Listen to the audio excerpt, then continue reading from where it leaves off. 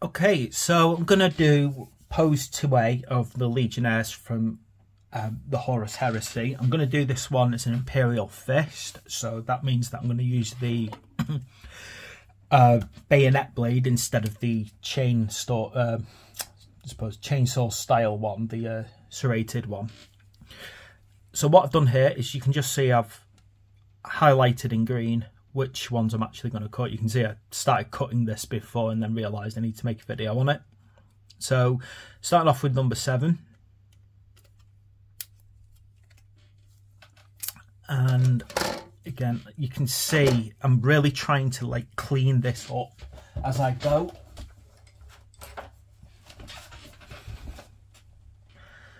Now, you'll notice that I'm terrible sometimes with my knife discipline. I really shouldn't be. Really need to be more careful, because look what I did when I was younger. I actually sliced a Stanley knife through my thumb.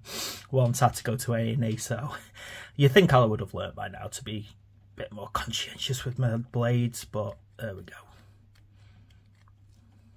I'm a lot better than I used to be.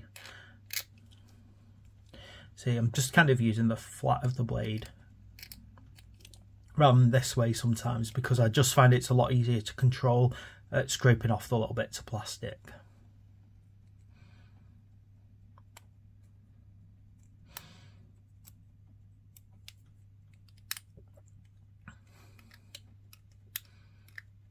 Okay, then obviously after number 7 I need to get number 8 out, and then number 9. Even with bits like this that aren't really going to be seen, it's still worth just smoothing them off, because then you'll get a better fit in the model later on.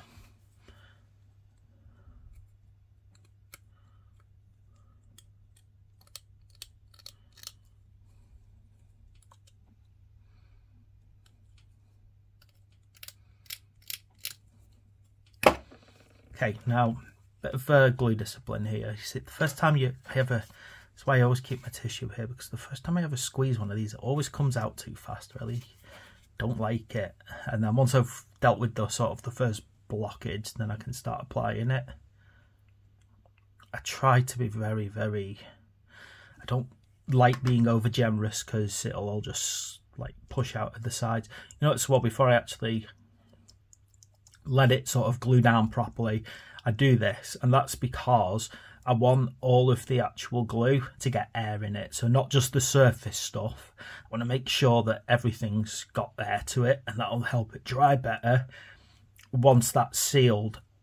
Part of the reason you sometimes get models splitting when you glue them is because you're basically putting it in little bits and then just forcing the model together. You'll end up with bits that haven't got glue on it, bits that aren't drying, and then sometimes like the glue might be drying up in one place and expanding in the other. It's also why it's a good idea to actually just paint the ones that you're looking for in advance, because it makes it so much easier to find the next part.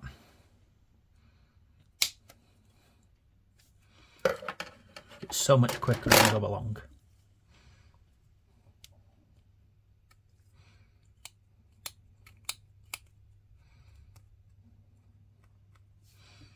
Obviously, sometimes I've got my file here for anything that I just want to sand down a bit more, particularly if you've got a big lump on there. Okay, great. Again, see, the way I try and hold my glue is I'm actually pointing the glue upwards. That way it's not got all the downwards pressure pushing it out. You can see I've got a bit too much on there, so I'm just going to dab it gently across there. I just don't want that glue squeezing out down the sides of the model as I go.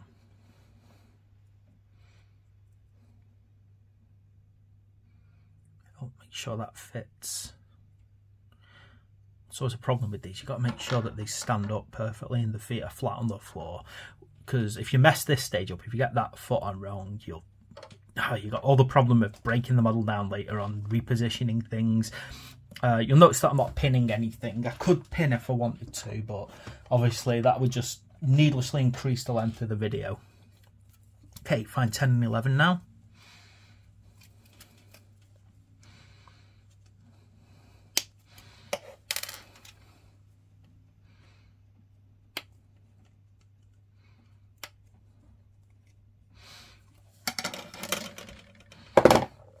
Tells as well my clippers are old. That's why I'm getting such bad cut lines. I really need to invest in a new pair of clippers.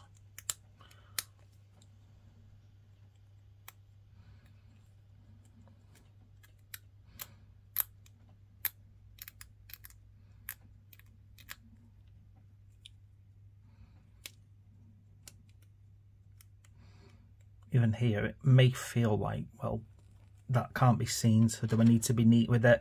Yeah, because the shoulder pad has to go on later on, and if it's not neat, the shoulder pad will sit on at an odd angle.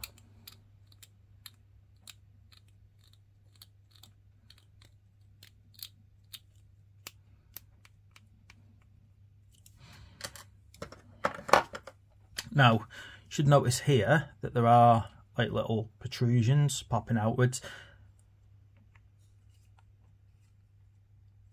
Now that should help the arms go on, but even with those there, I do have this horrible habit of finding that you think that they would sit in perfectly the right position every single time, but even with those I found that there's like even a tiny little bit of give. There's like this tiny little... Oh, that's another problem, sometimes not letting things dry.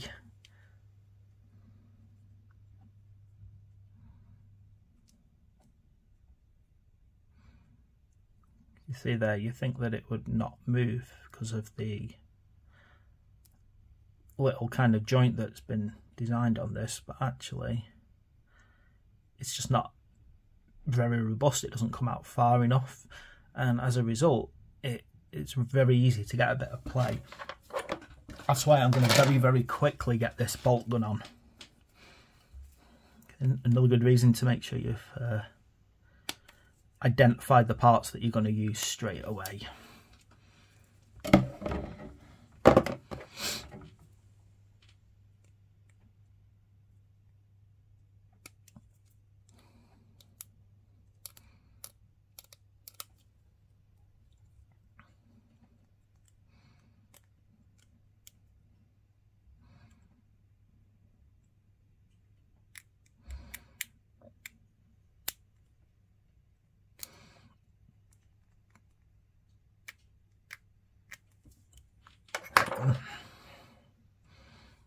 Get this on. So I really want to get this bolt gun on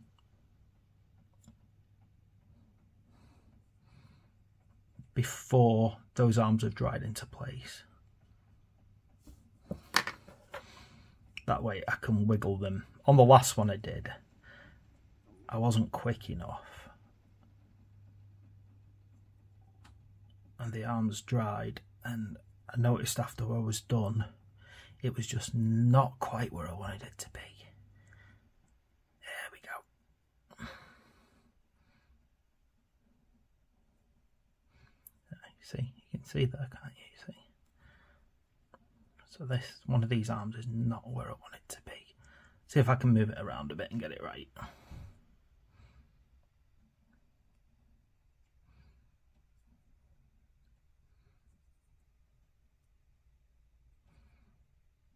There we go, right. That may not seem much, but just making sure that I actually got that done before it dried is just made sure that the arms are in the right place now and there's no odd little joint gone. Now, sorry, I'm now. So while that's like drying a bit, I'm gonna start cleaning up some of the other parts. So I need, not my camera there, noticing help. 40 just there. Get that down. I'm gonna find these ones over here. So I've got my shoulder pads.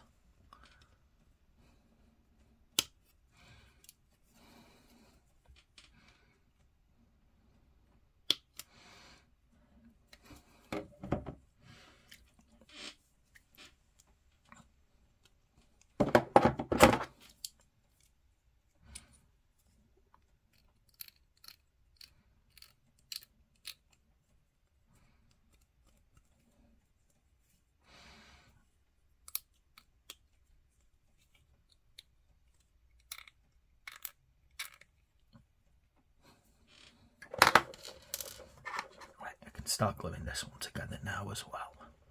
So if I start gluing that now, you'll notice that on the instructions for this, when you actually move on to pose 2A in the instructions, they don't actually show this part of regluing this together. It helps if I actually put the glue in the right place. I'm going to kick myself for doing that. Focus a bit more. There we go. Fiddly bits now. Yeah, so on pose 2A, you'll see that it doesn't actually show this part in the instructions. All it actually says is 3C. What it means is if you look under pose 1, 3C, because every single one of these shoulder pads goes together in exactly the same way, and they're all numbered 32 and 33 on the sprue. So there we go. I'm going to wait for that glue to dry, and then I'm going to just gently rub it off.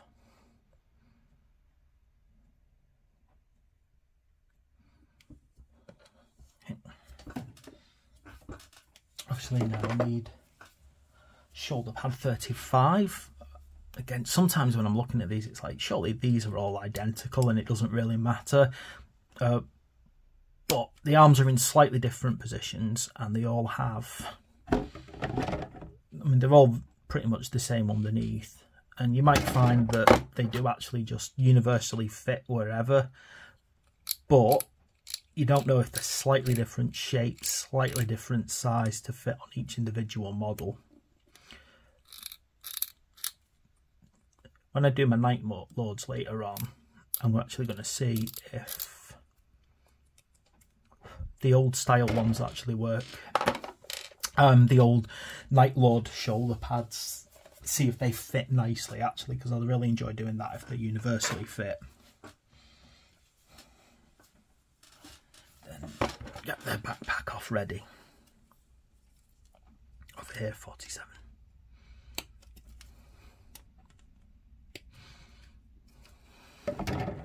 I'm not going to clean that up yet. I'm going to start gluing some of these pieces on.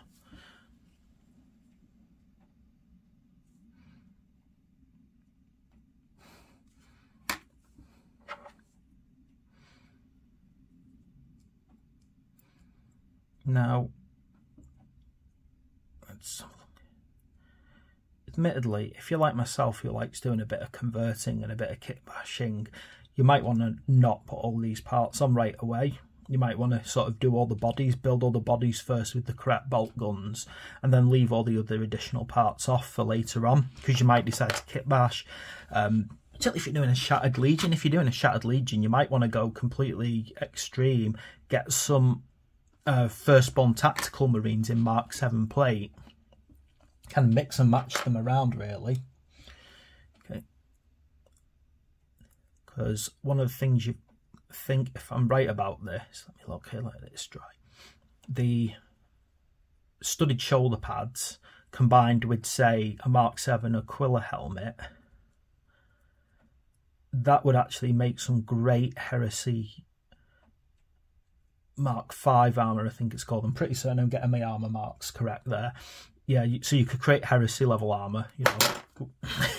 So if I'm not dropping things, which would look really great. You know, you'd really get a nice style then to your army. So for those of you who are doing potentially things like salamanders, they're definitely a good option to make some Shattered Legion style armour, Heresy armour.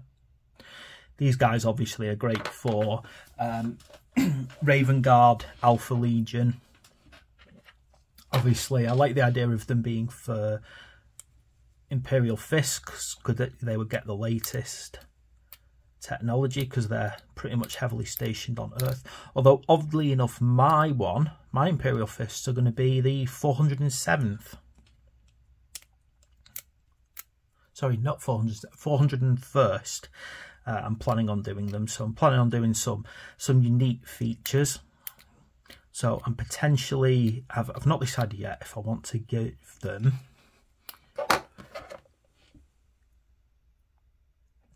either a Crimson Fist, So a red fist, or, and this is something I've been thinking about, instead of doing black on the trims, the second colour that the Heresy Imperial Fists are, I may potentially be considering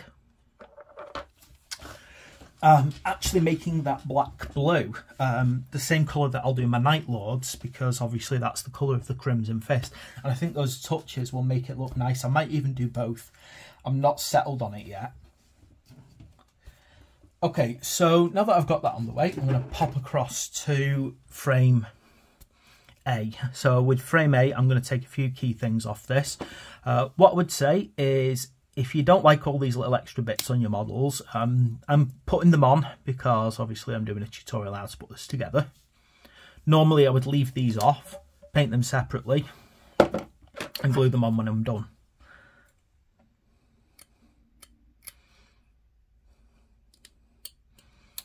But if you do it for one model, do them for all. Otherwise you're going to have a sort of discontinuity between the story you're telling, and I am a great believer that your model should tell a personal story. And in this case, as I said, these Imperial Fists, they're going to be proto-Crimson Fists. That'll allow me to play around a bit, come up with different colours, different styles. Maybe I'll do a bit of converting later on. Of course, I'm going to have Alexis in there, you know, see if I can pick him up from Forge World. I would hate to lose that. And I think that guy's going to look absolutely gorgeous, done up in yellow with, as I said, what I hope will be dark blue where the black should be.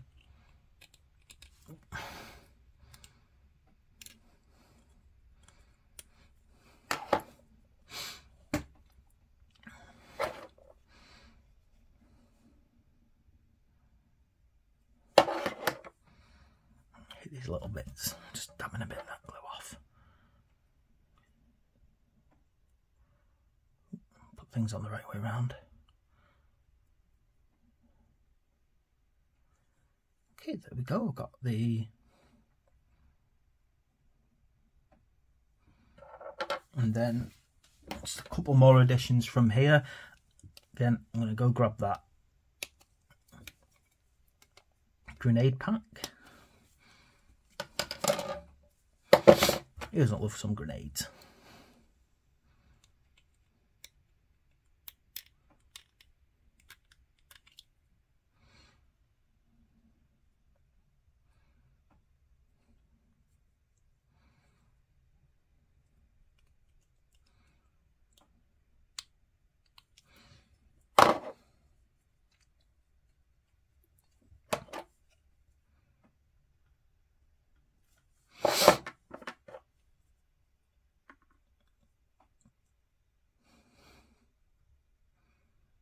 It's just deciding where to put these, really, I think.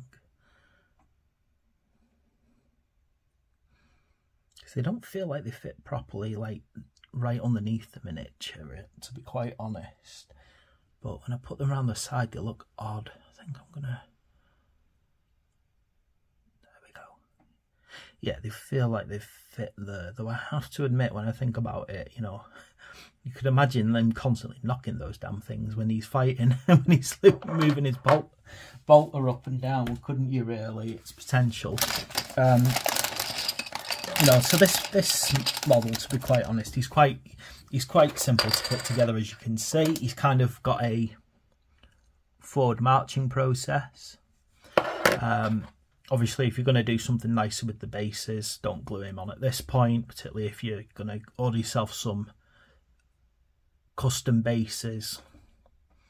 Just for now, I'm going to get him stuck on here. This always... Come on, blue one.